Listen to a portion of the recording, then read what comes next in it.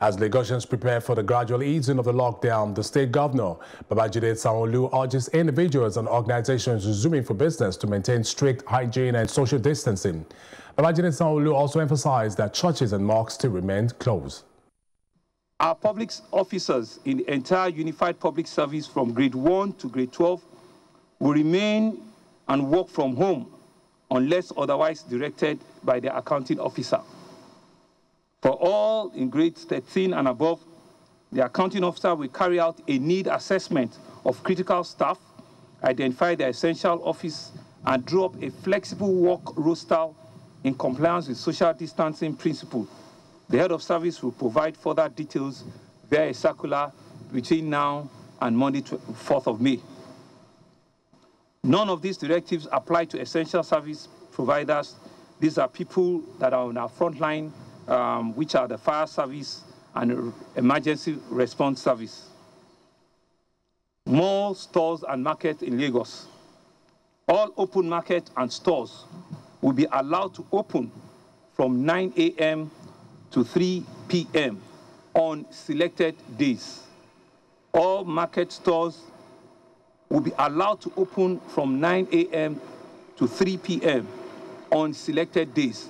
We're working out a schedule with the Market Association and with the Ministry of Local Government to determine which market will work on which day and which other days you will not work. And that will be out before Monday to see the scheduling of the market. But in days where you are allowed to work, you will not work beyond 3 o'clock in the afternoon. And they are meant to observe precautionary measures of social distancing at very high level and very high level of personal hygiene and hand hygiene. Malls also will be allowed to open, like I said, with a proviso that they will not have more than 60% occupancy at any given time, the maximum, whilst ensuring that a 2-meter distance is maintained between every person and the next in the store. Hand sanitizers and wash basin must be provided at the entry point, and temperature check must be carried out at each and every of these malls. Eateries and restaurants. Eateries and restaurants will also be allowed to open between 9 a.m. and 3 p.m. I'm now being joined live in the studio by political technocrat Dr. Dayo Kayode. Thank you, Dr. Dayo, for staying with us. Yes, my pleasure being here. The lockdown will be eased next week. Are you worried? I am more than worried.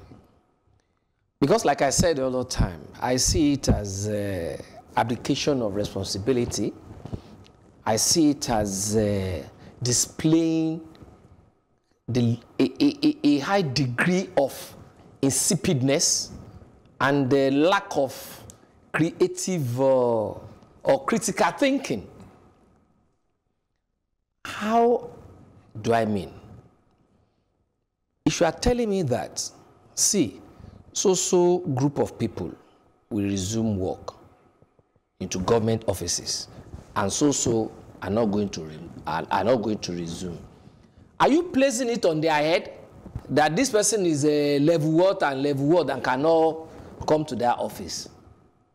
Somebody who is hungry at home, who knows that his oga will be in the office. We want to come to the office and meet his oga that is hungry. Who is going to arrest such a person? 1. 2, when it comes to transportation, are they going to walk? Somebody who lives in Agege, will he walk from Agege to Alausa? Or will he walk from Agege to Ibejuleki? I don't know whether you are looking at that. Okay, you have to resume between 8 and 3.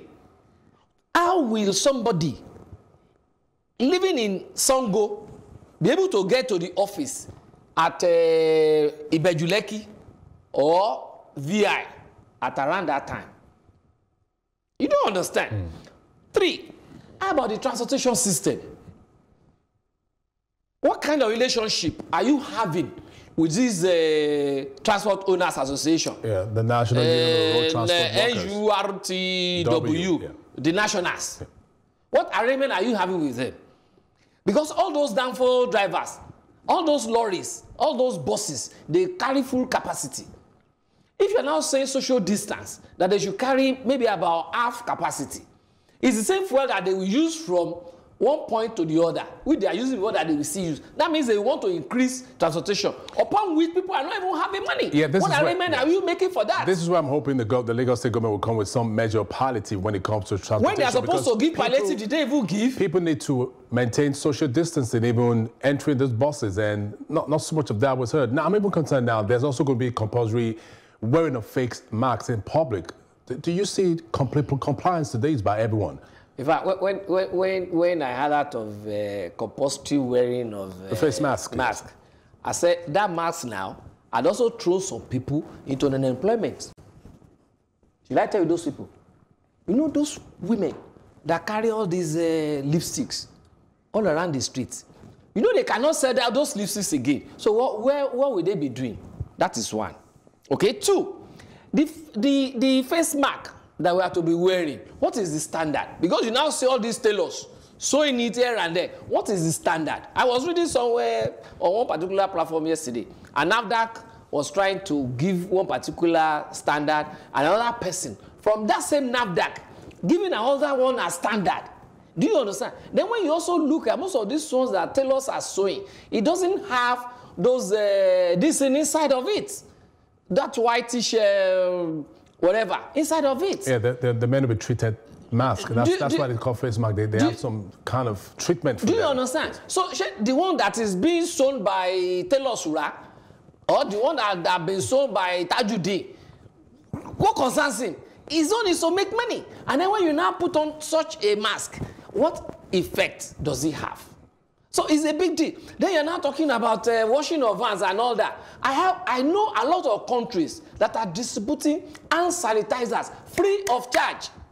Do you get? But go and price hand sanitizers in the market now. The price has skyrocketed. So how do you also expect people to be able to be using those hand sanitizers? There was one place I went to yesterday and I was about to use the hand sanitizer. It's mere Dettol. Mere Dettol. Political technocrat Dayo Kayode, thank you very much for joining us in News on the Hour. My pleasure, my brother. We are now being joined live via Skype by Dr. Lekan Olatise, the Chief Medical Director of Zenith Medical and Kidney Center. Thank you, Doctor, for joining us. Thank you for having me. So far, what's your assessment and observations on the bid to tackle COVID-19 in Nigeria? Let's start with that. Okay, well, I think the government got this right. There must be a balance. I think they're just trying to have a balance between saving our lives and our livelihood.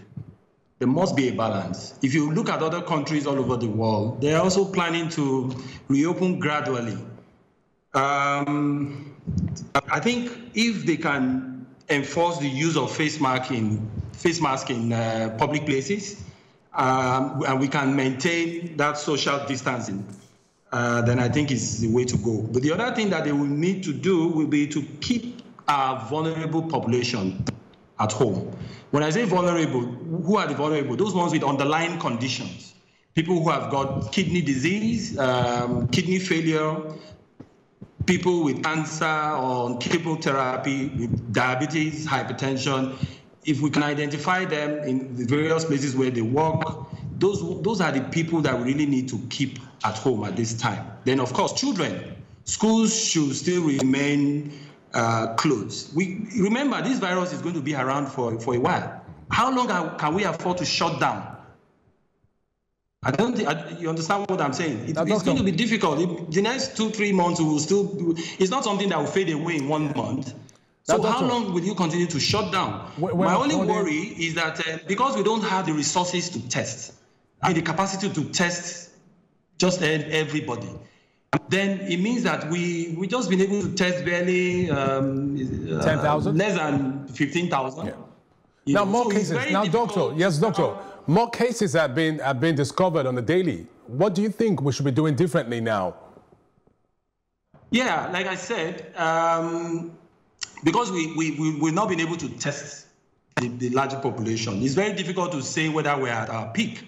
So what I think will happen with our reopening is that we should prepare to see slightly more cases cases, maybe a slight rise in the rate of this infection. Remember, it's a novel virus. We still don't understand it. But what I think we should be doing now is, like I said, government should try and enforce the use of face masks in public places. We should also maintain that social distancing, wash our hands regularly, and still keep our vulnerable population at home. Children, the elderly, those who have underlying conditions like hypertension, diabetes, malignancies, cancer, or chemotherapy drugs, those with kidney disease should still be kept at home, because these are the people who will come down with very severe form of the disease. You see complications, but they are the ones who are likely to have the viral pneumonia that may now lead to death. As long as we are not recording, remember, COVID-19 is not a death sentence. As long as we are not recording more deaths in our country, then we are fine. People will recover.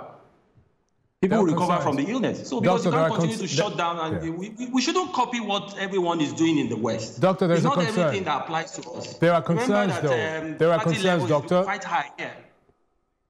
We have some concerns about now the lockdown. The lockdown is going to be eased next week.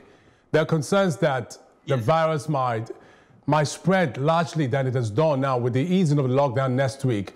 How do you react to this? Well, I don't think at an exponential level, because one, even the so-called lockdown, we still have market open on certain days, and people still go to these places and buy things. They still have to gather in one or two places when they're in the market and open places. So for me, I think what we need to do is to ensure the use of our face mask. Let Nigerians have. It will be difficult to say you want to distribute hand sanitizers to everyone. We don't have such resources. So we just need to manage what we have. So what I think we should be doing right now is, as we reopen, we should make it, we should still keep certain people at home. And these are the ones that I've mentioned, so that we don't have people come down with severe form of the illness and then overwhelm our health system, our health facilities, which is, for me, our health system is quite weak. So we wouldn't want a situation where we see people coming down with a severe form of the illness, and then, of course, now overwhelming our health facilities, that the few ones that we have. And as long as we don't have complicated cases, people will have this illness and recover. You know, I mean, mortality rate, 1%, 1%, and of course, who are the ones that are likely to die from this illness? Earlier on, I mentioned those who are vulnerable, the people with underlying conditions, people who are elderly. Those are the people that really need to sit down at home. But we can't continue to shut down, you know, for how long? Because even whether we continue to lock down, we will still record cases to start with. All right. Let's face it, we will record cases. Okay. So if the virus is with us for 5 months, are you saying we should lock down? I don't think it makes sense. I think the government got this right. For once, I think I'm very much in support of all starting our lives, getting our lives together again. But we have to now, this will shape in our lives. It will change the way we interact. There shouldn't be, I mean, social gatherings like weddings, burials, church gatherings, mosque. All of that should there's no lifting of that ban on social gathering with churches and mosques. Yes, yes. Dr. Lekan Olatise, we have to let you go now. Thank you very much for joining us and for your contribution on News on the Hour. Thank you very much. Thanks for having me.